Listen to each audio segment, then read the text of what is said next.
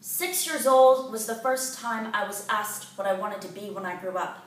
Graduating high school was expected because in the United States today, 90% of jobs are not available if you pass 18 without a degree, where silence is easier to befriend than a statistic because you have only ever outnumbered it.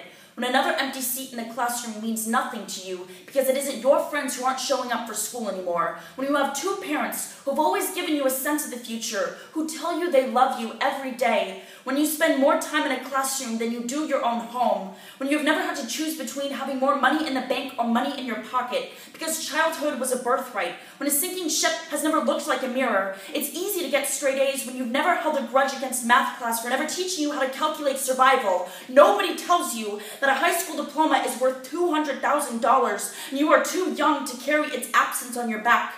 Because every 26 seconds, another kid will choose the present over their future because they are never taught the difference. The high school dropout rate is not a reflection of anything that is wrong with our children, but a system with so much pride it can't admit that it ranks 22nd out of the 27 developed countries now in terms of the high school graduation rates. The American dream can only happen when enough of the population falls asleep under the blanket of a system that ties up the door to success, the lace from the same bootstraps we are told to pull ourselves up from and leave behind everyone who wasn't given the opportunity to reach.